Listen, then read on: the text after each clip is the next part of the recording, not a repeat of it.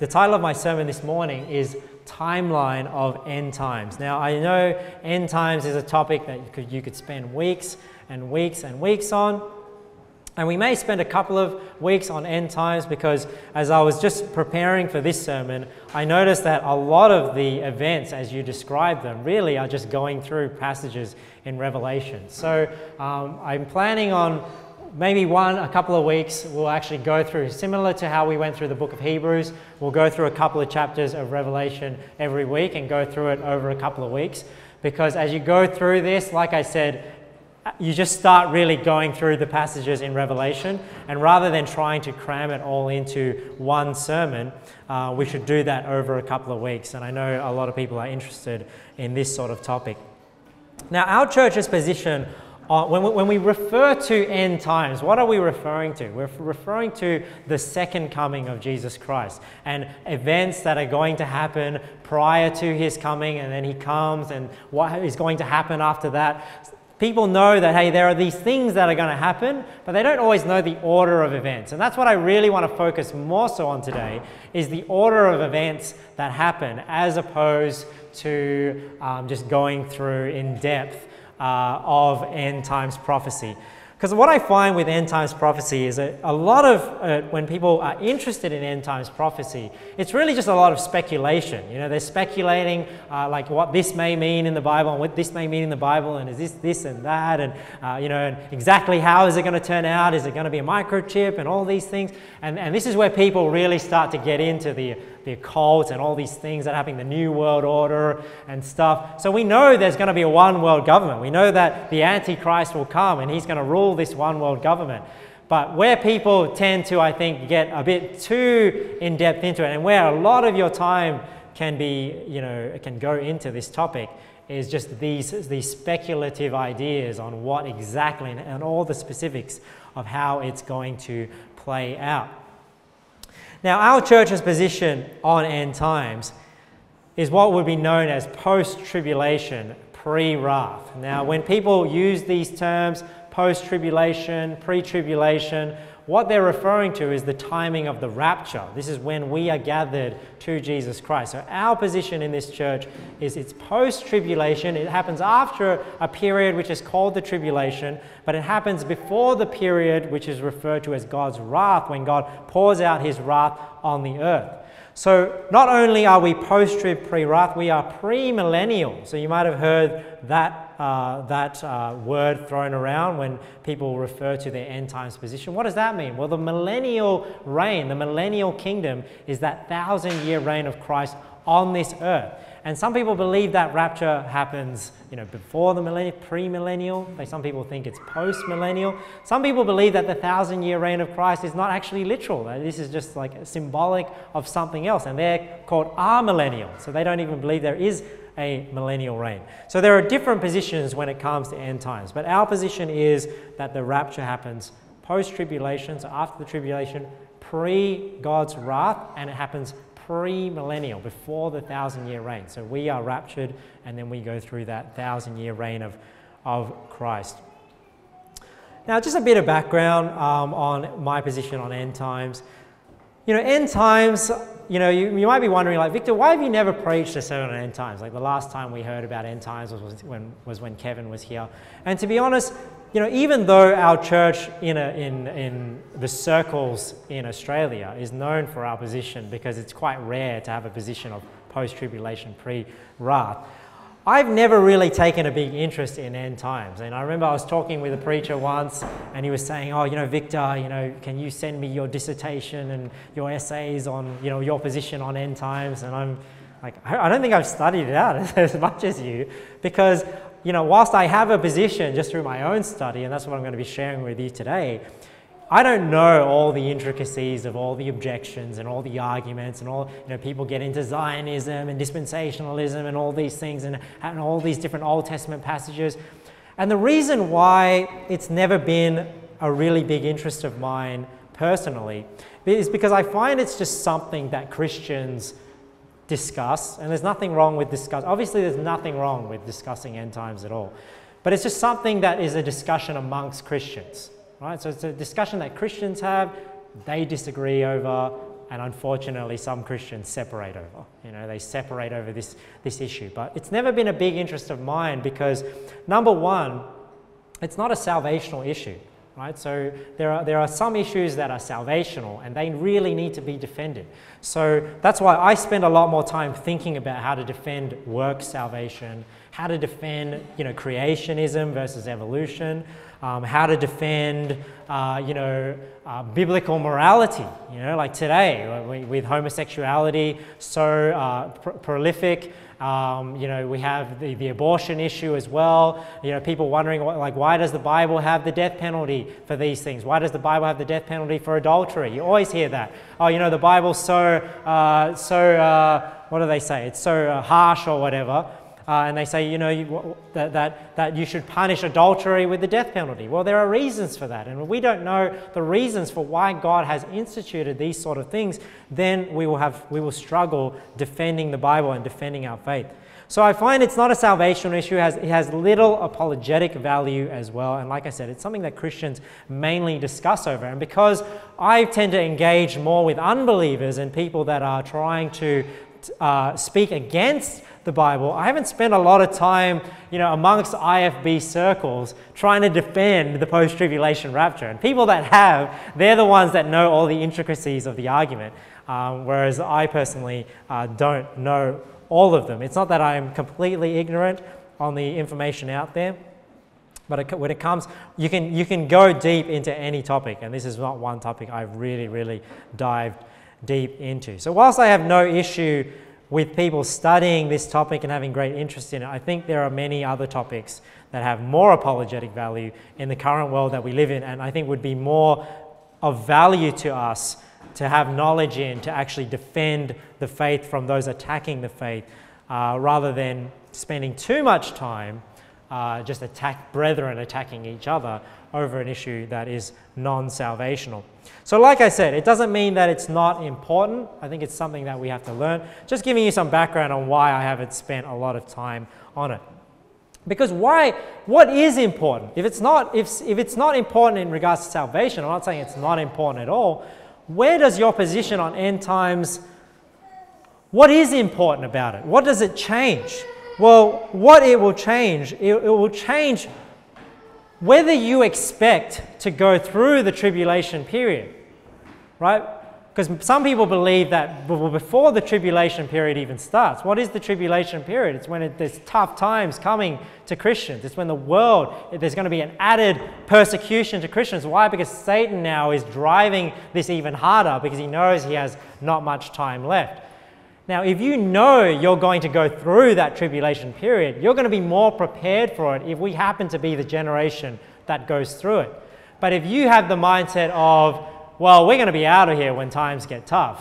When times start getting tough, you're going to get a rude awakening when that happens. So it's good to know, if you are to go through the tribulation period, that you know what's going to happen and how it's going to play out so that you're ready, like we read in Matthew 24, that you're watching, that you're prepared. But if you think that when the tribulation starts, you're just going to be gone, you're going to get the easy ticket out of here, well, then you're not going to be ready when it happens and things like that. Also, it's going to change your view on what you do about how bad the world is getting. Because when people have a pre-tribulation rapture view, they think, well, it doesn't really matter how bad the world's getting, because when it gets bad, guess what? I'm going to be gone. Right? I'm going to be out of here. And they tend to get this mindset of like, well, it doesn't matter how bad the world gets because they're not going to be around. But if you're going to be around when the world starts getting bad, you may want to do something about the world, the acceleration of the decrease of the world, because you may actually help accelerate it rather than decelerate it. Because we don't know, like Matthew 24 says, exactly when it's going to happen at this point in time. And I will address that issue a little bit later. Now, the last thing it changes and why it's important is it changes how you think the current day Israel should be viewed politically. So if you wonder, like, why do people fight over it and why is it so important? Well, because the end times events are very intrinsically linked to people's view on dispensationalism, which is like, hey, the difference in the Old Testament and the New Testament, but also their view on who Israel really is, who's the true Israel, and how Israel should be treated. So if you're what's called like a Zionist and you think like the modern day Israel today is the Israel that's being talked about in the Old Testament, that's why you wonder, like, why are presidential campaigns in US, they go, you know what, and we are a friend of Israel. Why is that? It's because of their position on end times and Zionism and who they think the true Israel is. They think the current Israel today is the true Israel, and that's why we should be blessing them and sending them money. And if you have a wrong understanding of that, then you end up blessing and sending money to a bunch of Christ-rejecting, antichrist Jews that have currently set up this nation called Israel. But if you know what the Bible teaches about the true Israel, and that's believers, then you'll understand the blessings and the promises are to the believing nation, the true spiritual Israel, not this false physical Israel that has been set up by the United Nations and all that sort of stuff. So it's all that sort of stuff that people start to get into when they talk about end times prophecy and all that sort of stuff. And that's not the stuff I want to talk about today. I just want to look at what the Bible teaches about this timeline of end times events. What are the things that are going to happen leading up to the coming of Jesus Christ, and then what happens after he returns and unto all eternity.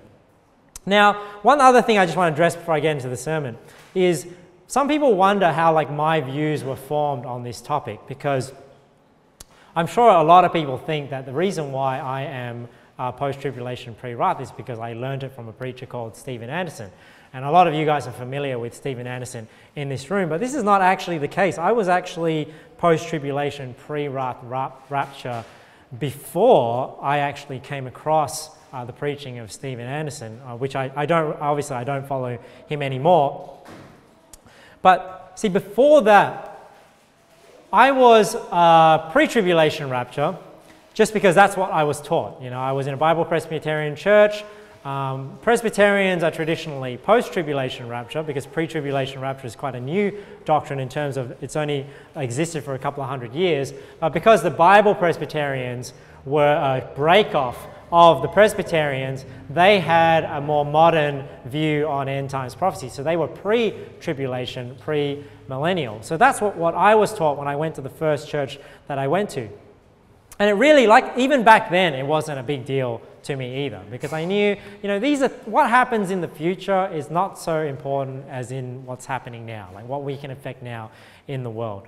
But, you know, as you do when you're growing in the faith, you know, you're reading your Bible, you're looking up sermons on the internet, and you're looking up all different things. And like I always warn you guys, you know, you got to first read your Bible and get familiar with your Bible before you start listening to too many preachers out there. Why? Because when you listen to so many people out there, how do you discern whether what you're listening to is even right if you have no good grounding on the Bible yourself? And you feel like you're listening to sermon after sermon, and you think, man, you're learning all this good stuff, right? You feel like you're learning the Bible, but how do you even know that what they're teaching is right? So that's why, to have the right foundation for your spiritual life, you need to get in the Bible first. Read that. That should be the main portion of your diet, and it should be supplement. You've got to think of sermons, even Sunday morning, even my preaching, sermons you listen to on the internet or sermons that you download through podcasts. You've got to think of those as supplements to your spiritual life. But if they become your mainstay, then you're not actually going to be healthy, even though you may feel healthy, because you're going to be nutritionally deficient because you're not going to be able to feed yourself and have a good, stable diet. So anyways, as you do, you're listening to sermons, you're looking up sermons. I came across this sermon, and the title was The Myth of the Pre-Tribulation Rapture. And I was just like, the myth of the pre-tribulation rapture? Like, what? Like, people have different views on this? And I listened to this sermon, and this sermon was basically just addressing some of the common verses used to support the pre-tribulation rapture. And he just went to that passage in the Bible, because remember, I was at a point in time where I wasn't really reading through my Bible yet. I'd heard these passages preached in church, the moment of twinkling of an eye. You hear these things, right? No man knoweth the day or the hour. So he would go to these sort of verses and just show, like, look, this actually doesn't say anything about the timeline of events. And in fact, in Matthew 24, no man knoweth the day or the hour, like we read in that chapter, we're told that the gathering happens after the tribulation. So it was things like that just struck out at me. And I was like, well, how are people believing the pre-tribulation rapture when just a read-over of Matthew 24 clearly teaches us that God's elect are going to be gathered after the tribulation? You know, that there's this tribulation that was like never before.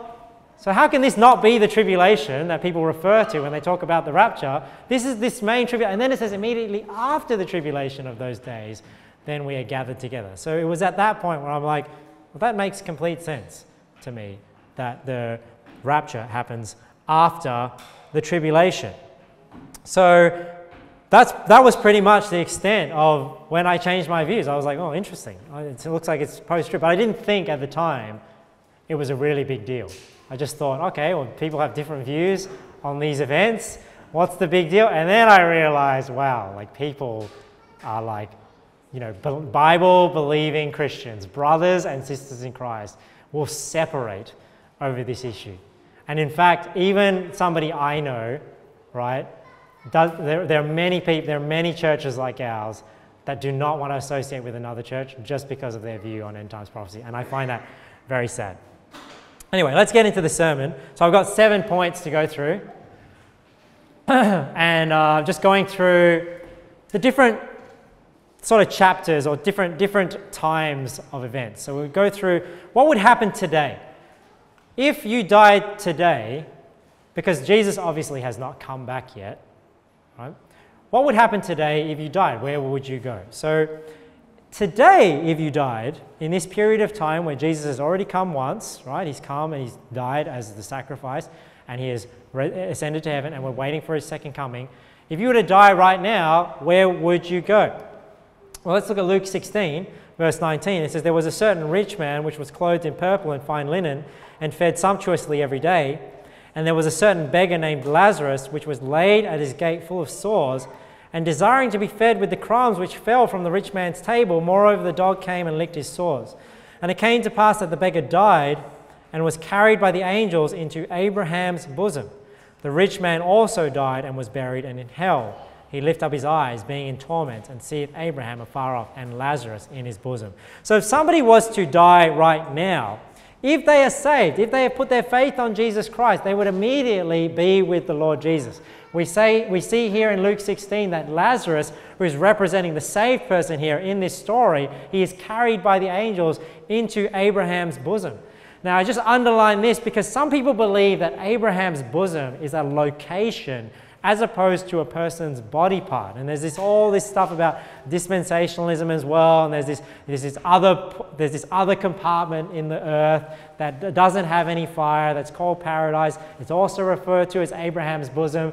This is where you get the word Abraham's bosom from, and where they call that section Abraham's bosom. I don't believe that at all. And I don't even know how you can call that location Abraham's bosom when it's obvious in this passage, when he's carried by the angels into Abraham's bosom. We see here, he lifts up his eyes being in torment and seeth Abraham afar off and Lazarus in his bosom. So obviously it's not referring to a location.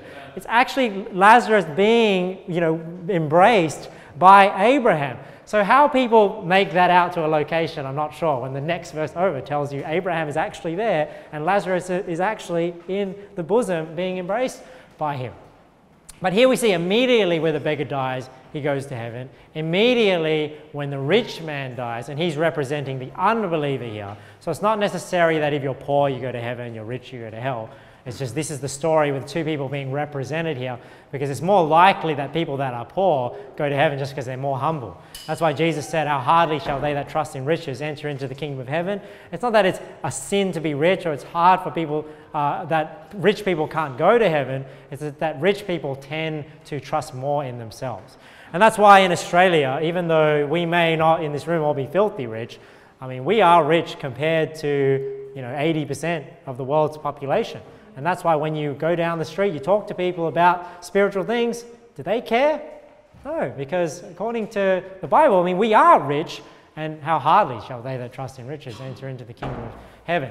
So if we were to die right now, That's how it works. If you're not saved, which means you do not believe on the Lord Jesus Christ, you would immediately be in hell. You can see here that he died, he was buried, and the next moment in hell, he lifted up his eyes, being in torment, and seeth Abraham afar off and Lazarus in his bosom. So that's what would happen if you were to die right now. A believer goes immediately to heaven, an unbeliever goes directly to hell, and that's where they stay until later on, where we'll look at the end times events. Now, why do I address this? Because some people believe in something called soul sleep.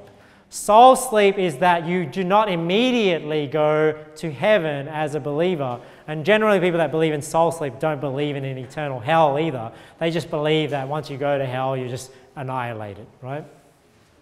But I want to show you that in the Bible, there isn't this concept of soul sleep. So soul sleep is you die and your soul is sleeping until the resurrection when Jesus comes back, and then you will rise up out of your body, as opposed to being in heaven immediately. Now, why do we believe that the moment you die, you are with the Lord? Well, look at 2 Corinthians 5. This is one passage.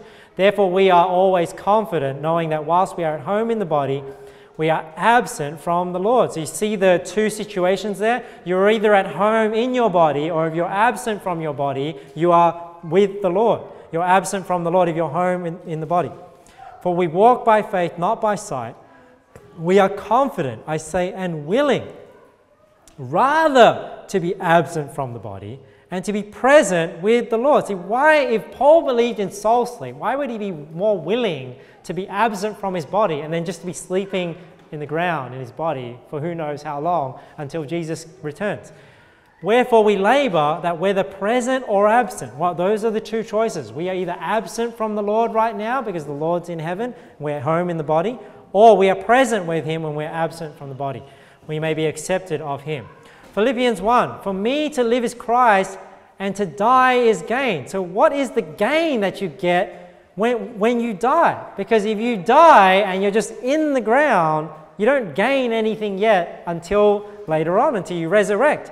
But the reason why he says to die is gain, for if I live in the flesh, this is the fruit of my labor, yet what I shall choose, I wot not. What is he saying? I've got these two options. One is to live in the flesh, the other to die. And he's saying, which one do I actually prefer?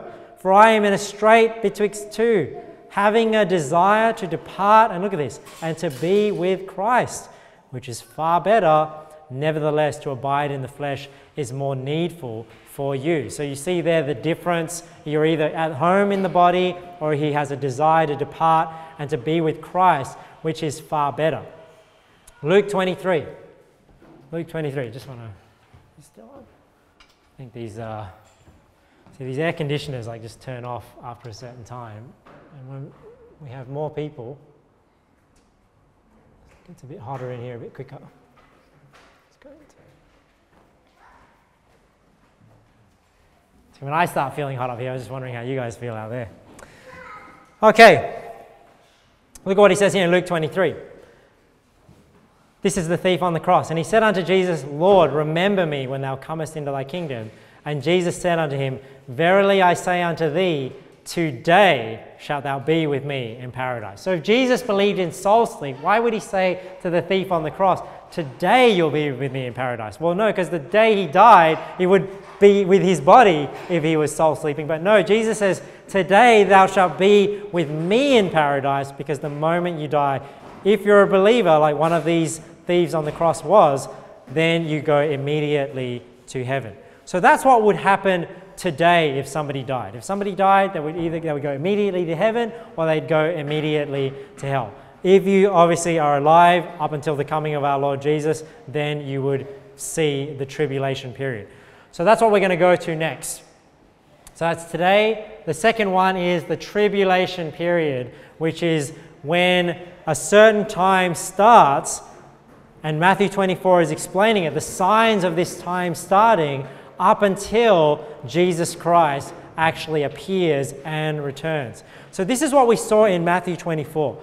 Now, if we're talking about a timeline of events, of the time things are going to happen, somebody might say, well, you can't know the timeline of events, because in Matthew 24, it says, "But of that day and hour knoweth no man, no, not the angels of heaven, but my Father only." And this is where people get this idea that Jesus can come back at any time, right? And you've probably heard that in church, or you've heard that before, where people are saying, "Oh, even before I finish preaching this sermon, Jesus might just come, and who's going to be left behind? Some of us are going to disappear." And this is partly where they get this idea. It's like, we don't know the day or the hour when this is going to happen. But the thing is, what chapter is this in? "But of that day and hour knoweth no man, no, not the angels, but my Father only." This is in Matthew 24, that chapter that we just read, where Jesus is saying, this is going to happen, then this is going to happen, these are the signs you're going to see, and then the Son of Man's going to come.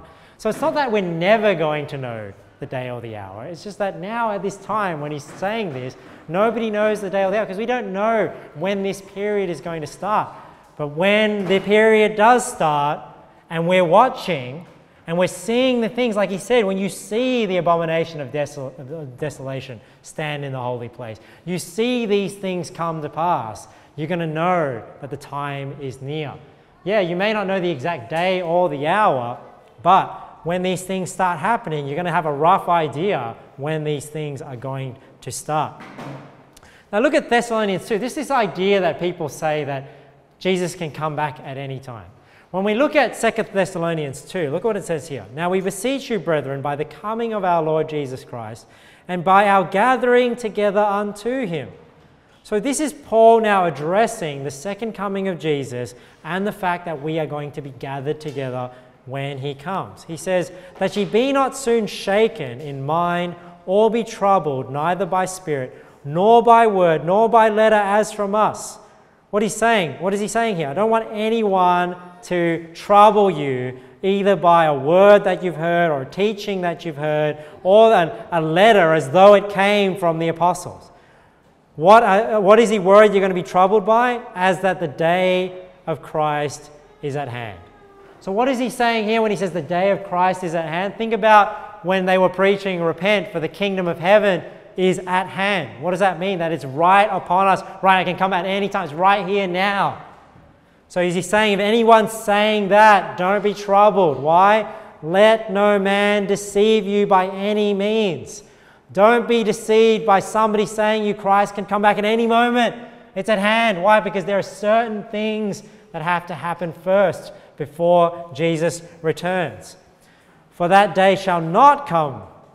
For that day shall not come, except there come a falling away first, and that man of sin be revealed, the son of perdition." So we know one thing definitely that's going to happen before Jesus Christ returns, and that's that the Antichrist will be revealed. And for those of us who are awake and watching, I think it's going to be very obvious when one man rises to rule a government that is overarching the entire world. When you see the world being ruled by one government and then one man rises to lead that government, that is going to be the Antichrist. "Who opposeth and exalteth himself," who opposeth and exalteth himself. That's what I've got it here. So, and it goes on to talk about, how this Antichrist is going to be. He's basically going to pretend to be Jesus Christ and whatnot. So I haven't included the other verses in 2 Thessalonians. Now, as we go through Matthew 24, we're just going to go through the verses from about 3 to 31. You'll notice how similar the events that are laid out are with Revelation chapter 6. So we're going to compare these side by side, and you'll see Revelation chapter 6 is when the seals of the book begin to be opened. And if you compare Revelation chapter 6 with Matthew 24, you see these events side by side start to happen. Now Matthew 24, he says, "As he sat upon the Mount of Olives, the disciples came unto him privately, saying, Tell us, when shall these things be, and what shall be the sign of thy coming and of the end of the world?" So this passage in Matthew 24 is often called the Olivet Discourse. And that's just a fancy word for a discourse, is just like an extended teaching of Jesus. There's 5 in the book of Matthew. And this is one that was done on the Mount of Olives. You remember when we read Matthew 24. He was on the Mount of Olives giving this teaching. So that's why scholars will refer to this as the Olivet Discourse. It's the discourse that happened on the Mount of Olives. We see there, and as he sat upon the Mount of Olives. So they're asking him, so the theme of this discourse was end times, because the disciples have asked him, hey, what are the signs of your coming? And what are the signs of the end of the world? And this is why Jesus goes into depth about, hey, the things that are going to occur leading up to him coming back. Now, if it could just happen at any moment, then there are no events leading up to this. So the fact that there are events leading up to it tells us, hey, there is some preparation that occurs before Jesus Christ returns. And as we read alongside in Revelation 6, you'll see how it's very similar. Jesus answered and said unto them, take heed that no man deceive you, for many shall come in my name, saying, I am Christ, and shall deceive many. So not only will there be one Antichrist who rules and reigns this one world government, there's going to be an increase of many people pretending to be Jesus Christ. And there's already people like that out there today. You know, it always boggles my mind today when you look up on YouTube and there's some new guy in some country somewhere pretending to be Jesus, you know, and saying he's now the reincarnation of Jesus, and he's always got long hair, he's wearing white, because he's got to play the part, right, that Hollywood have made Jesus out to be, like as though Jesus, you know, has long hair and walks around in a white robe. For many shall come in my name, saying, I am Christ, and shall deceive many. So we go to Revelation 6. Revelation 6 is where you start seeing the seals of this book open, leading up to the rapture and the gathering of God's people. He says, I saw when the Lamb opened one of the seals, and I heard as it were the noise of thunder, one of the four beasts saying, come and see.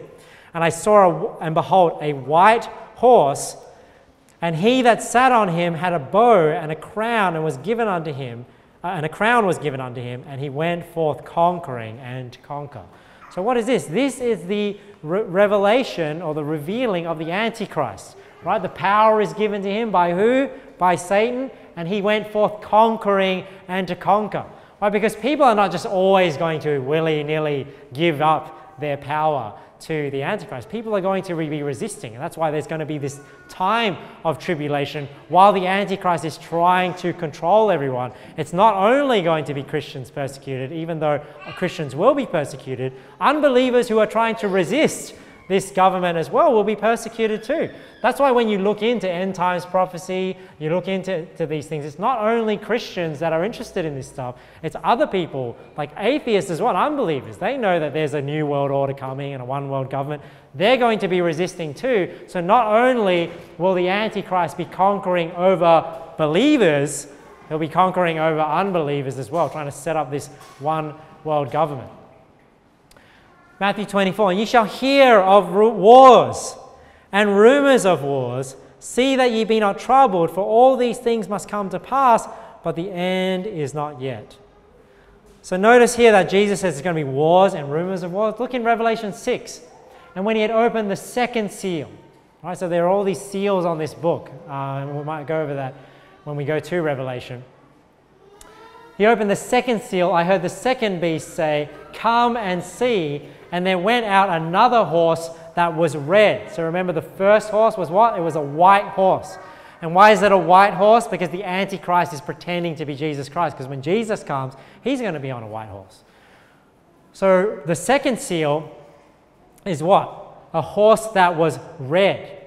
And power was given to him that sat thereon. So the power is on the person sitting on the horse. So the color, remember, is not of the horseman. The color is of the horse, and there's somebody on the horse representing what is going to happen at this time. Thereon, to take peace from the earth, and that they should kill one another, and that there was given unto him a great sword. So you see how that lines up. The first seal lines up with the Antichrist being revealed, right? The tribulation starting. The second seal lines up with the wars and the rumors of wars that Jesus mentioned. For nation shall rise against nation, and kingdom against kingdom. And there shall be famines and pestilences and earthquakes in diverse places, and these are the beginning of sorrows. Then shall there... and then we go on to verse 9. But what I wanted to stop here was in verse 7. So not only did we see the wars and rumors of wars, where they'll kill one another, and there shall be given unto him a great sword. Then we see the famines, the pestilences, the earthquakes, and in diverse places. So here we see, and when he had opened the third seal, I heard the third beast say, Come and see. And I beheld, and lo, a black horse, and he that sat on him had a pair of balances in his hand. And I heard a voice in the midst of the four beasts say, A measure of wheat for a penny, and 3 measures of barley for a penny, and see thou hurt not the wine and the oil. So what is the third seal? The third seal is a black horse and the person that sat on him. And we notice here Jesus mentions famines that are going to happen. So we see it, that lines up with the black horse that is coming, because what's happening here? He says, Come and see, I beheld and lo, a black horse, and he that sat on him had a pair of balances in his hand. So what does a balance normally represent? It's representing trade, isn't it? So the balance represents the trade that's going on. And I heard a voice in the midst of the four beasts saying, A measure of wheat for a penny. Now you may be thinking, wait, if a measure of wheat only costs 1 penny, isn't that really cheap? How is that a famine? No, because a penny in the Bible is a day's wages. If you remember when Jesus' parable of the husbandman that he went and got, and he agreed with them for a penny a day to work in his vineyard. So this is actually saying when you work for a day, you only get a measure of wheat. And if you wanted to get 3 measures of barley, that would cost you a day's wages. And they're saying, hey, don't hurt the oil and the wine. Why? Because it's scarce at the moment. Why? Because there are famines going on. So you can see the black horse lines up with the famines that are mentioned in Matthew 24. Food being really expensive and scarce. Now, not only in Matthew 24 is famines mentioned, but we see the pestilences, the earthquakes in diverse places. So we see in Revelation 6, verse 7, And when he had opened the 4th seal, I heard the voice of the 4th beast say, Come and see. And I looked, and behold, a pale horse, and his name that sat on him was Death, and hell followed him, and power was given unto them over the 4th part of the earth, to kill with sword, and with hunger, and with death, and with the beasts of the earth. I always think it's funny that you can be killed with death. So I remember my stepmom used to always say in Chinese, I'm going to kill you to death in Chinese. And it always reminds me of this passage that this pale horse, people are going to die. And what are they going to be killed with? They're going to be killed with the sword and with hunger and with death. But I think the reason why the Bible uses these words is if you think of a pale horse, you think of something that is sick. And that's why I believe the pale horse represents, when you're being killed with death, is actually the pestilences and the earthquakes that are killing people at this time. So that lines up with the 4th seal and the 4th horse that we see, this pale horse, come along. Now let's continue. These are the beginning of sorrows. So this is where we are mentioning this tribulation period. There's this period of sorrow, or this time of trouble that is beginning, and it starts with wars, rumors of wars, famines, pestilences, and persecution to not only believers but unbelievers because of this Antichrist character that has come to rule and to reign on this earth. All these are the beginning of sorrows. Then shall they deliver you up to be afflicted, and shall kill you, and ye shall be hated of all nations for my name's sake. And then shall many be offended, and shall betray one another, and shall hate one another. So here is when we see the 5th seal opened up in Revelation 6. And when he had opened the 5th seal, I saw under the altar the souls of them that were slain for the word of God and for the testimony which they held. So notice that it's lining up perfectly. The wars, the rumors of wars, the famines, the pestilences, the persecution, these are all mentioned as these seals are being opened in Revelation chapter 6. Slain for the word of God and for the testimony which they held. And they cried with a loud voice, saying, How long, O Lord, holy and true, dost thou not judge and avenge our blood on them that dwell on the earth? And white robes were given unto every one of them, and it was said unto them that they should rest yet for a little season until their fellow servants and also their brethren that should be killed as they were should be fulfilled. So what is going to happen? We're going to see these signs come to pass. Increased persecution. People are going to start being martyred for their faith. But you see there that Jesus says, hey, many are going to be offended, and they shall betray one another and hate one another. And that's a sad thing, that not even believers are going to be able to take this persecution well, and they're going to start turning each other in and turning on each other. This is what this tribulation period is going to be like. And like I said in the beginning, if you know that one day this period is coming, you can prepare yourself for it, at least mentally, spiritually, and whatnot. But if you don't know that it's coming, and it's going to be a vast majority of Christianity, this is why people are going to be betraying one another, because they're going to be thinking, well, you know, why is all this persecution happening? Aren't we meant to be gone? Aren't we meant to be raptured? This must not be the Antichrist. This must not be the persecution that we're going through, because we should be gone by now. So you can see how it changes how people will prepare themselves for this time. And many false prophets shall rise and shall deceive many. And because iniquity shall abound, the love of many shall wax cold. And we know that this time there's going to be a lot of ungodliness happening. And because iniquity shall abound, the love of many shall wax cold. But he that shall endure unto the end, the same shall be saved. Now this passage in Matthew 24, now that we're going through it, you know that the context of this passage is end times events. So when the Bible says, but he that shall endure unto the end, the same shall be saved, is it talking about work salvation? Because a lot of people use this passage to prove, well, this is why you've got to stay in church, and you've got to, be faithful, you've got to be soul winning and reading your Bible, and only if you do it up to the end of your life, then will you be saved. Well, is that the context of this passage? No. This passage is talking about the end times events. And what is it talking about? And we'll see even later when Jesus refers to it, it's saying that you're going through this tribulation period. People are getting killed. People are being martyred. But if you can go through this period and survive, if you can endure to the end of this period, then you'll be saved. By what? By the coming of the Lord Jesus Christ. Yep. And this gospel of the kingdom shall be preached in all the world for a witness unto all nations, and then shall the end come. Now, what is this referring to? Some people think it refers to us preaching the gospel. I think that's right as well, but not only is it dependent on us, because not everyone may get to every corner of the world, but you see in Revelation 14, we're told about an angel that is flying through the air.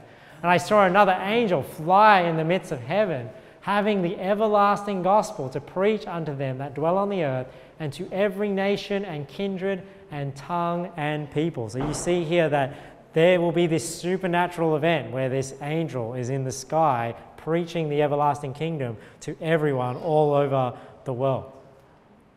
When ye therefore shall see the abomination of desolation spoken of by Daniel the prophet stand in the holy place, whoso readeth, let him understand. So what is Jesus referring to here? Well, in Daniel chapter 11, or in the book of Daniel, there is this statue that is referred to that is going to be set up in the holy place, in the temple, because the temple is going to be rebuilt.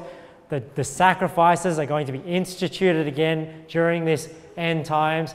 And there's going to be a day when this abomination of desolation, this idol, is put in the temple, and people are commanded to worship it. And what Jesus is saying here, this tribulation period has already started.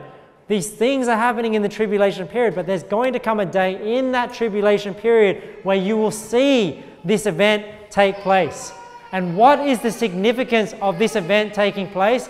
This is when the tribulation and persecution that is happening in the world just goes up exponentially, right? And this happens at the very end of this tribulation period. There is this time of great tribulation, and you know it happens when you see this abomination of desolation put in the temple.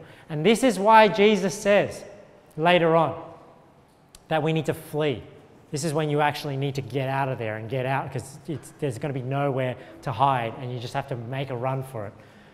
Daniel 11, look, an arm shall stand on his part, and they shall pollute the sanctuary of strength, and shall take away the daily sacrifice, and they shall place the abomination that maketh desolate. So you see how Jesus is referring to this scripture in Daniel, where Daniel, when you read the book of Daniel, prophesies a lot about things that are going to happen in the end times.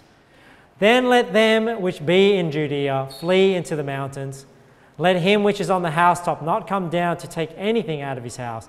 Neither let him which is in the field return back to take his clothes. And woe unto them that are with child, and to them which give suck in those days. So why is it? Because in the time of tribulation, you may still be able to exist, although somewhat hard, where you are.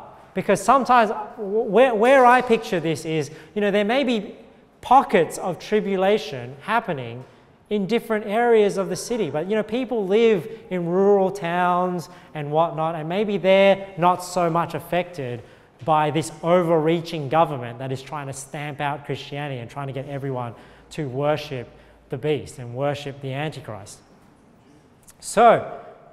But when you see the abomination of desolation put in the temple, that's when the persecution is going to grow exponentially, and people are going to have to make a run for the hills. And this is why it's saying here, you've got to flee to the mountains and get out of there. And he's saying here, why is it woe unto them that are with child and to them that give suck in those days? Because obviously traveling distances on foot is going to be very difficult when you're pregnant or when you have a very young child, because you may have to hide in those days. And obviously it's difficult to get very, very young children to stay quiet and whatnot. And that's why it's saying, hey, woe unto people that have children that are very young in those days. But pray ye that your flight be not in the winter, neither on the Sabbath day. I don't know necessarily the significance of this Sabbath day here. It may be because it's very hard to travel because nobody's allowed to work and a lot of things are closed and whatnot. I don't know. But what I find interesting about verse 20 is that Jesus says, pray ye that your flight be not in the winter, neither on the Sabbath day. So it's interesting that if we ever go through this period, we see the abomination of desolation stand in the holy place, and we have to flee. Whether or not you ask when you have to flee may change the actual weather of when you have to flee, right? Because if you flee and it doesn't matter, you have no control over the weather, why would Jesus say, well then pray to God that you are actually going to flee and the weather's going to be good and it doesn't fall on a Saturday? So that's something for us to pray for when we are going through this period. For then shall be great tribulation, such as was not since the beginning of the world to this time, no, nor ever shall be. And except those days should be shortened, look at this, there should no flesh be saved, but for the elect's sake, those days shall be shortened. So what are they shortened by? Well, we're about to get into the coming of Jesus Christ now. So when he said before, he that endureth unto the end, the same shall be saved, what was he referring to? Well, he was referring to your actual physical life, right? Not being killed, because now that this tribulation gets even worse. It's already starting, but when the abomination of desolation is placed in the holy place, it gets so bad that if the days were too long, anybody that disagrees with the Antichrist at this point will be killed. So he's saying the only reason why people are saved during this time is because Jesus returns. Jesus shortens those days and people are saved from physical death who have not died already. Then if any man shall say unto you, Lo, here is Christ, or there, believe it not. For there shall arise false Christs and false prophets, and shall show great signs and wonders, insomuch that if it were possible, they shall deceive the very elect. So just a thought here. I remember talking to my wife when she used to be a Mormon. And the Mormons believe that Jesus secretly appeared in the Americas and things like that. A lot of people think Jesus has already come back.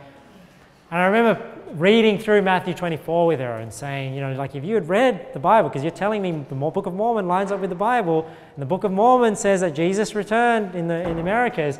If you had read the Bible, you would have read this passage and known that when Jesus returns, he's warning about people coming and claiming to be Jesus, right? And these people, they're even going to come. What's interesting here? people are going to come and they're going to show great signs and wonders. That's why you don't want to just believe somebody just because they perform miracles.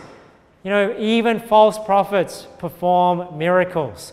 Even these false Christs are going to come and they're going to do miracles. They're going to show great signs and wonders. And if somebody is of the mindset, oh, well, this person does miracles, they must be of God, well, they may end up following a false Christ and a false prophet.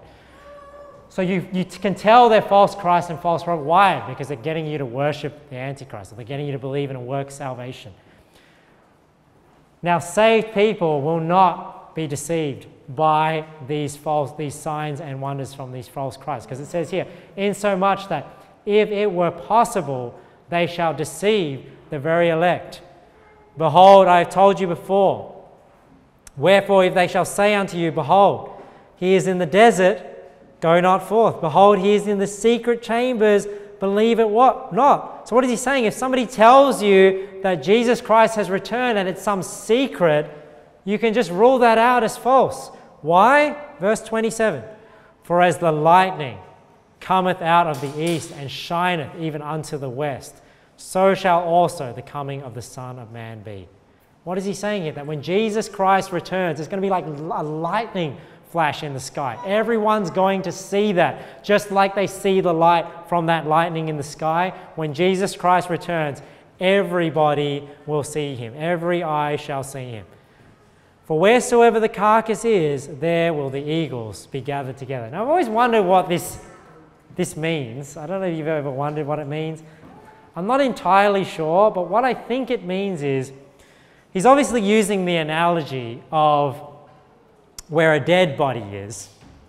Where a dead body is, that's where eagles gather to feast on that body. And I think that analogy is being used is because because Jesus is going to return bodily.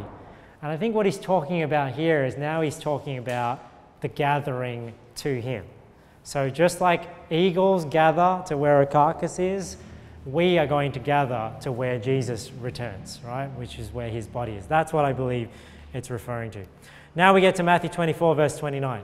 Immediately after the tribulation of those days shall the sun be darkened, and the moon shall not give her light, and the stars shall fall from heaven, and the powers of the heaven shall be shaken. Now notice how this lines up with Revelation 6, verse 12. And I beheld when he had opened the sixth seal, and lo, there was a great earthquake, and the sun became black as sackcloth of hair, and the moon became as blood, and the stars of heaven fell. So notice how it lines up exactly. So Matthew 24 is an exact parallel with the events happening in Revelation 6. Even as a fig tree casteth her untimely figs when she is shaken of a mighty wind, and the heaven departed as a scroll when it is rolled together, and every mountain and island were moved out of their places. And then shall appear the sign of the Son of Man in heaven, and then shall all the tribes of the earth mourn. So this is where we can see that it's so obvious that the tribulation is happening first, right? People are being killed, people are being persecuted, and then the Son of Man appears, which lines up exactly with Revelation chapter 6. And the kings of the earth, and the great men and the rich men, and the chief captains, and the mighty men, and every bondman, and every free man, hid themselves in the dens. So this is all the tribes of the earth. Hid themselves in the dens and in the rocks of the mountains, and said to the mountains and rocks, fall on us, and hide us from the face of him that sitteth on the throne, and from the wrath of the Lamb, for the great day of his wrath is come, and who shall be able to stand?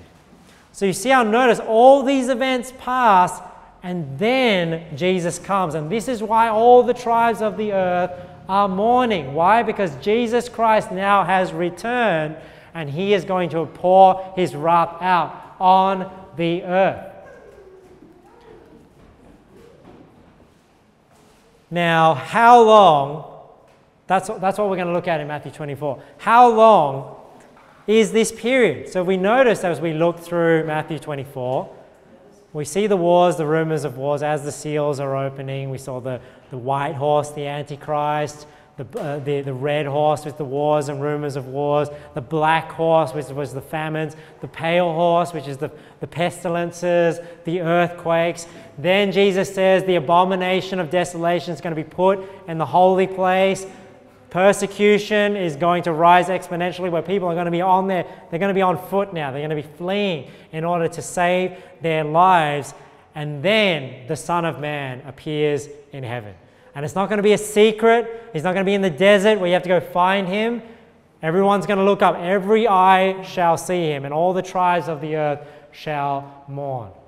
Now, what is the period of time from when the tribulation starts to when Jesus Christ comes? Now, you always hear this timeline thrown out there, 3.5 years. 3.5 years from the time it starts to when the time Jesus comes. Now, why is that? Well, in Revelation 12, there's a few passages that allude to this 3.5 year period. Revelation 12, chapter 6, and the woman fled into the wilderness. So this is what I believe is talking about the persecution that's going on in Revelation 12 during the tribulation, and people are fleeing to get away from this persecution. This woman in Revelation represents, believers fleeing from this persecution, where she had the place prepared of God, and they should feed her there 1,260 days. Now, if you divide 1,260, which is 60 days, by 30 days, because a month in the Bible is 30 days, that's when you get 42 months. If you divide that by 12 months, that's where you get this 3.5 year period. So this is why myself, you may hear people, when they're preparing for the tribulation, right? They're preparing and they're going to store up all their cans and everything like that, and we've got to learn how to can and got to learn how to all this stuff. You're not going to be able to bunker down in the tribulation. Why? Because if the government wants to take your house and take your store of food, how are you going to stop them? We're going to be on the move. And this is why I think in Matthew 10, Jesus talks about going from city to city or going into the wilderness. But what I believe about this time, look at what it says here, where she hath a place prepared of God. I don't think necessarily we have to worry so much about how we're going to provide for ourselves, because I think we're going to be supernaturally provided for. God's going to help us provide for us. Now, is it useful, and this is something that Lewis and I have talked about, would it be useful to have some skills in terms of how to survive in the wilderness? Yeah, of course. Because just like, we have a responsibility, like if you think about a job, we have a responsibility to go find a job, but God ultimately provides us a job. I think if we go out prepared, watching, God is going to provide us sources of food and things like that out there. So we're going to be on the run. We're going to be on the move, but we may be going from city to city, staying somewhere. But when the tribulation goes really bad after the abomination of desolation, this is where you may not even be able to stay in a place. You've got to run for the hills and just get out of there. But we will be provided for supernaturally. That's what I believe. And this period lasts 1,260 days. This is how we know it's going to be 3.5 years. And this time is alluded to from in Revelation and in other places. But I think the reason why you don't know the exact day or the hour, because you don't really know when this tribulation period starts. Because, when the Antichrist is revealed, I'm sure he's revealed over a certain period of time. He may have been revealed, and then when is he actually announced as this one ruler? Is that when the 3.5 year period starts? So this is why, even though we know it's approximately 3.5 years, we don't know exactly when it starts and when it's going to stop. But when we see the abomination of desolation, that's when you know it's very close. Jesus is going to come here very soon. Because unless he comes, everybody who disagrees with the Antichrist is going to get wiped out. So that's Revelation 12:6. Revelation 12:14, look again as we look further down. To the woman were given 2 wings of a great eagle, that she might fly into the wilderness, into her place, where she is nourished for a time, look at this, and times, right? Times, and half a time. So again, alluding to that 3.5 year period from the face of the serpent. Revelation 13. And there was given unto him, this is talking about the Antichrist, given unto him a mouth speaking great things and blasphemies. And power was given unto him, look at this, to continue 40 and 2 months. What is 40 and 2 months? 3.5 years. Right? You divide that by 12, which is 1,260 days. And the last passage that refers to this 3.5 year period is people tend to know this period of end times as Daniel's 70th week. Because why? Because in Daniel, when you read, there's this 7-week period and then this 62-week period, and then this last week, this 70th week, it's kind of describing these last days. And he shall confirm the covenant with many for 1 week. And look at this. And in the midst of the week, so notice that a week is 7 days, but in the midst of the week, he shall cause the sacrifice and the oblation to cease, and for the overspreading of abominations, he shall make it desolate, right? The abomination of desolation, even until the consummation, and that determined shall be poured upon the desolate. So notice how this end times period from when the tribulation starts to later on when we talk about the wrath is referred to as a week, and in the midst of the week it's referring to this abomination of desolation that sets up, and that's very close to when Jesus returns, and that's why there's that 3.5 year period. Okay, so once this tribulation period starts, this is the most time we're going to spend in Matthew 24. The rest of the points are a lot quicker. Now we get to the rapture. So what is the rapture? The rapture is this gathering unto Jesus Christ. This is what people call that event. So some people call it the second coming, some people call it the gathering, but mostly what it's referred to as the rapture. And this is why people will ask you, when do you believe the rapture happens? Is it pre-tribulation rapture, post-tribulation rapture, and whatnot? So up until this time, all these signs are happening. We see the abomination of desolation. Then when Jesus returns, this is when the rapture happens. Matthew 24, and he shall send his angels with a great sound of a trumpet, and thou shalt gather together his elect from the four winds, from one end of heaven to the other. So this is how we are saved from the tribulation. People are actually physically taken away from the location and gathered up to heaven where Jesus Christ appears. Now, what is the significance of Matthew 24 and Revelation 6 going along side by side? Well, because it's not until Revelation 7 that we see this rapture take place. Look, Revelation 7 verse 9. After this I beheld, and lo, a great multitude which no man could number, of all nations and kindreds and people and tongues, stood before the throne and before the Lamb, clothed with white robes and palms in their hands. Jump down to verse 13. And one of the elders answered, saying unto me, What are these which are arrayed in white robes, and whence came they? And I said unto him, Sir, thou knowest. And he said to me, These are they which came out of great tribulation, and have washed their robes and made them white in the blood of the Lamb. So this just proves that the rapture occurs after the tribulation, because not only in Matthew 24, when we see the events happening, Jesus mentions the rapture happens after. In Revelation 7, which is an event happening after the seals are opened, that's when the rapture happens, and this great multitude appears in heaven of all nations and kindreds and tongues. So how does this rapture happen? If we are physically on the earth and we go through this tribulation period, right, the great tribulation happens, we're on the run, eventually we look up, Jesus is now appeared and he saves us, we will be caught up into the air. Now in 1 Thessalonians 4, it gives us a bit more of a description about what happens. 1 Thessalonians 4, For the Lord himself shall descend from heaven with a shout, and with the voice of the archangel, and with the trump of God, and the dead in Christ shall rise first. So the first people to be caught up are those believers who their bodies are now in the ground because we've been buried. They will be reunited with their bodies already because they're already with Jesus in the air, right, in heaven. Then we which are alive and remain shall be caught up together with them in the clouds to meet the Lord in the air, and so shall we ever be with the Lord. So when the rapture happens, the bodies of those that are dead in Christ rise first, and as they are pulled up, then we are pulled up with them to meet the Lord in the air. Now, when the Lord returns, he doesn't come straight to earth, right? When he returns, he's going to be in the air, right? And we're going to be gathered to him up into the air.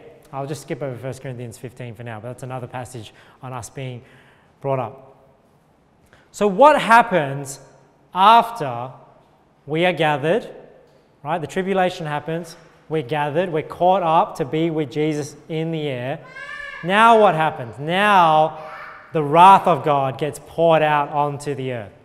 And I won't spend too much time in here, but you can read through Revelation 8 to 11, or you can read through Revelation 15 to 19, and it gives a really in-depth description of either the trumpet judgments and the vials that are poured out on the earth. And this is basically God pouring out his anger on the unbelieving world. And this is what we are spared from as well. So not only are we saved from tribulation, but we are taken out of the earth, because for the next 3.5 years, God's wrath is being poured out on the earth, and people are being killed, people are being tormented on the earth and whatnot for refusing to believe and accept the grace of God. Revelation 11. Now, how long does this period last? In Revelation, in this wrath period. And there was given me a reed like unto a rod, and the angel stood, saying, Rise, measure the temple of God and the altar, and them that worship therein. But the court which is without the temple leave out, and measure it not. For it is given unto the Gentiles, and the holy city shall they tread under their foot 42 months. So again, that's that 42 months period. So this is after we have taken out. Remember in Revelation 7, this is now at the end, talking about God's wrath and things that are happening during this period. This is when there are two witnesses that are preaching the gospel through this time as well. And a lot of people believe these two witnesses are Moses and Elijah, because the things that they are able to do are very similar to the things that Elijah and Moses did. Call down fire from heaven, the plagues and whatnot, and things like that. And I will give power unto my two witnesses, and they shall prophesy 1,260 days, clothed in sackcloth. So tribulation, the rapture happens. We are gathered with Jesus in the air. He doesn't come yet to rule and reign on this earth. We are with him in the sky. So we probably are observing all these things that are happening, and then the trumpet judgments happen and the vials that are poured out on the earth, and that lasts another 3.5 years.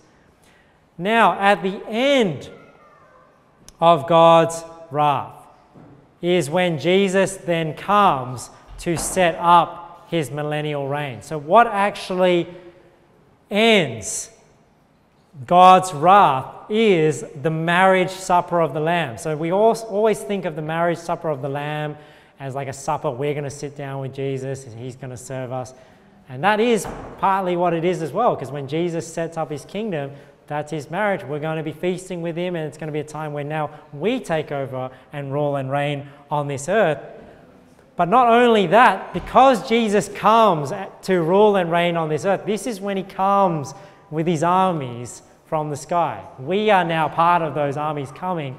And what ends this wrath is Jesus coming and now by force ruling and reigning. And anyone who resists that's what this battle before the millennial kingdom is going to take place. So there are these two epic battles with Jesus, right? One is when he comes down from the sky to establish his millennial reign. There is a resistance from the world, and that's this fight right here. But also at the end of the millennial reign, there is another fight, right? Because through the millennial reign, there is a resistance that builds up, and there is another fight, and Jesus basically just calls down fire from heaven and just wipes them out. His eyes were as a flame of fire, and on his head were many crowns. And he had a name written that no man knew but he himself. And he was clothed with a vesture dipped in blood, and his name is called the Word of God. And the armies which were in heaven followed him upon white horses. That's where we are now. Clothed in fine linen, white and clean, and out of his mouth goes a sharp sword, that with it he should smite the nations, and he shall rule them with a rod of iron. and he treadeth the winepress of the fierceness and wrath of Almighty God. And he hath on his vesture and on his thigh a name written, King of Kings and Lord of Lords. And I saw an angel standing in the sun, and he cried with a loud voice, saying to all the fowls that fly in the midst of heaven, Come and gather yourselves together unto the supper of the great God, that ye may eat the flesh of kings and the flesh of captains, and the flesh of mighty men and the flesh of horses, and of them that sit on them, and the flesh of all men, both free and bond, both small and great. So you see how this marriage supper is not just us sitting down to eat with Jesus. It's also that there is this great slaughter that happens when Jesus establishes his kingdom, and it's the fowls of the air being invited to feast on, the slaughter that happens. So this is the first resurrection. Blessed and holy is he that hath part in the first resurrection. On such the second death hath no power, but they shall be priests of God and of Christ, and shall reign with him 1,000 years. So why are you blessed to take part in the first resurrection? Because if you're a believer at the time Jesus comes and you are gathered, then you get your new body and you get to rule and reign with Jesus Christ in that 1,000 years. But you know what? There are people after Jesus comes that get saved too. Right? And they don't get to take part in this. They get saved and they die and they will be in heaven, but they don't get to take part in that 1,000-year reign that's on this earth. Because one thing you might be wondering is, in this 1,000-year reign, who are we ruling and reigning over? Have you ever thought of that? Like, who are we ruling and reigning over in this 1,000-year period? Because didn't God just wipe out everybody in his wrath? And the answer is no, he didn't. When God pours out his wrath on the earth, a lot of bad things happen. A lot of people do die. And a lot of people are tormented. But not everybody is killed during that 3.5-year period. People survive through God's wrath because they're the people that are resisting when God comes. Right? There are people that resist and get killed out. But there are people that get saved during this time as well. There are things that are happening and all sorts of things that are happening during this time. And as we go into the millennial reign, who are we ruling and reigning over? People who have not yet received their resurrected body, as well as unbelievers. So there are people getting saved during the millennial reign. There are people not getting saved. And through this 1,000-year period, that's why you wonder, why after 1,000 years of Jesus ruling and reigning, at the end of that 1,000 years, there's another resistance that builds up just after Satan comes out and he's loosed and all that? Well, it's because there are people during the millennial reign that are not happy with Jesus ruling. Just like today, people are not happy with Jesus ruling, and those are the people that fight at that last battle of Armageddon. So then there's a reign of 1,000 years on this earth. All right, so Jesus actually comes to this earth the way it is now, and we will rule and reign for 1,000 years. It's a rule where there is a one world government, but Jesus is at the top now, not the Antichrist. Now, after this 1,000-year period, okay, so hopefully you're following along with this timeline. I didn't have time to draw you guys a nice chart, but you have the tribulation, remember? Then the tribulation gets really bad, abomination of desolation. Jesus comes, we're 3.5 years, wrath poured out. Then he comes down, establishes his reign, 1,000-year period. We rule and reign for 1,000 years. Now, at the end of this 1,000 years is the white throne judgment. So the white throne judgment we read in Revelation 20 says here, I saw a great white throne and him that sat on it, from whose face the earth and the heaven fled away, and there was found no place for them. So at this white throne judgment now, so remember that 1,000-year reign is on this earth that we are on right now. After this 1,000-year reign, when the white throne judgment happens, this earth, heaven, Jesus says, heaven and earth shall pass away. This is the moment where heaven and earth passes away, right? And everybody is at this white throne judgment. There is no heaven and no earth anymore. There's just a white throne and we're all there, right? Believers and unbelievers. And I saw the dead, small and great, stand before God, and the books were open. And another book was opened, which is the book of life. And the dead were judged out of those things which were written in the books according to their works. So this is that judgment where people will be destroyed or they will be rewarded, right? Because according to our works, because Jesus has taken our punishment, we're being measured, now rewarded for rewards that we've earned. And the sea gave up the dead which were in it, and death and hell delivered up the dead which were in them. So you notice how people are coming out of hell. So remember we started this sermon with, if somebody was to die today, they would be in heaven or in hell. So all this time, as we've talked about the tribulation, the 1,000-year reign, people in hell have been in hell, but at this time they are momentarily brought out of hell, right? And this is the reason why even those in hell will say Jesus is Lord to the glory of God the Father, because everyone's begging Jesus for a second chance, right? So at this right throne judgment, everybody's there, the books are open, everyone is judged. Thankfully for us, we're not judged according to our sins, right? Because Jesus was already judged for us. Death and hell were cast into the lake of fire. This is the second death. Look at this. And whosoever was not found written in the book of life was cast into the lake of fire. So just going back to the fact that not everyone dies in the wrath, we are ruling and reigning over people who don't have their resurrected body. We are ruling and reigning over unbelievers. Notice here it says, whosoever was not found written in the book of life was cast into the lake of fire. So that means that there are people at that white throne judgment that are found in the book of life and are not cast into the lake of fire. Who are they? They are the people that get saved during the 1,000-year reign and through the wrath and all that stuff. So this is what happens at this white throne judgment. And then people are destroyed. This is like the sheep and the goats in Matthew 25. I'll skip over this for sake of time. Matthew 10, where Jesus says, fear not them which kill the body, but are not able to kill the soul, but rather fear him which is able to destroy both soul and body in hell. So everybody at that point is reunited with their body. Those who take part in the first resurrection already have their glorified body, and those who are unbelievers are thrown into the lake of fire, both soul and body. Romans 14, we shall all stand before the judgment seat of Christ. So after this place, which is where believers are rewarded and the unbelievers are thrown into the lake of fire, the white throne judgment, then there will be a new heaven and a new earth.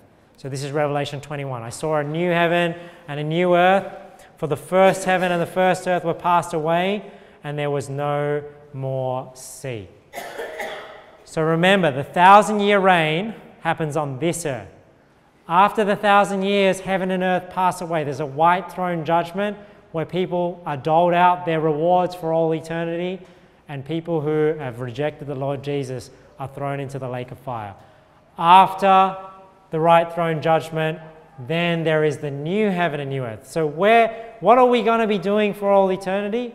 Are we going to be just sitting in the clouds in heaven? Some people think, oh, in heaven, she's going to be sitting on a cloud in heaven somewhere. No.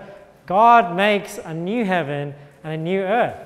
We don't know exactly what that new earth is going to be like. I personally believe it's going to be like the Garden of Eden. Like God's basically going to restore the world to perfect conditions. And what Adam experienced in the Garden of Eden is what we are going to experience, which is a perfect world without pain, without sorrow. But remember, Adam had things to do, right? So we will have things to do. I have a feeling in this new earth, there's going to be commerce. We're going to be building businesses and trading with one another, and it's going to be just like how we're living now. But if you just imagine a world without pain and sin and sorrow, that's what it's going to be like. It's going to be a great world. And I want to just end on this thought, because some people might go, and I was listening recently to Joe Rogan podcast with Richard Dawkins, and people get this idea. I just wanted to know what, these people are trying to say. And I just, sometimes when I listen to those talks, I just think, people are just so ignorant of what Christianity actually believes. But one thing they said, this is one of their objections to Christianity, which is, well, if you got saved and you lived forever in heaven, wouldn't you just get so bored? What would you do? Sit on a cloud playing a harp for all eternity? People get that sort of picture. But just put this in, just think about this for a second, guys. How long would it take you to experience every pleasurable thing that this world has to offer? I'm not talking about sinful things. Just think about how many places you could travel, how many people could you meet, how many skills you could learn, just things that that you don't even know exist yet. You know, people say, you know, if this is all the knowledge in the universe and you know like a speck, I mean, how long would it take you to learn everything of all the knowledge in the universe? And you might think, well, that's not eternity, right? But then what about the things that the universe doesn't even know? So let's say you have all the knowledge in the universe and you're like one speck. How long would it take you? Well, then what about all the things that are outside of that God knows, that we have even no idea about? We can't even imagine it. But we think someday we're going to be bored in heaven. I mean, who was the creator of pleasure? God was the creator of pleasure. I think he knows how to keep us entertained for all eternity. Right? So I don't think we're going to be sitting in heaven wondering what to do. I think we're going to have plenty of things to do. And the fact that God has already created a world, a temporary world, so vast, who's to say that it can't be changing? I mean, even over our lifetime, the other side of the world could change. Totally different. Right? So, I mean, it could go on forever, and that's without God's intervention. And that's why the Bible says in Psalm 16, look, thou wilt show me the path of life. In thy presence is fullness of joy. At thy right hand there are pleasures forevermore. I don't think we're going to get bored on the new heaven and new earth. Anyway, I hope that was a bit interesting for you. Let's pray. Thank you, Lord. Thank you for this teaching. There's so much teaching, Lord, and it's just I'm glad, Lord, that you revealed so much to us. I mean, we don't need to know all these things, Lord. We don't need to know all the stuff that's happening in the future, everything that's happening in the future. But Lord, you've given us this information so that we can have just a taste of the pleasures and the future that you have for those that would just humble themselves and put their faith on you, Lord.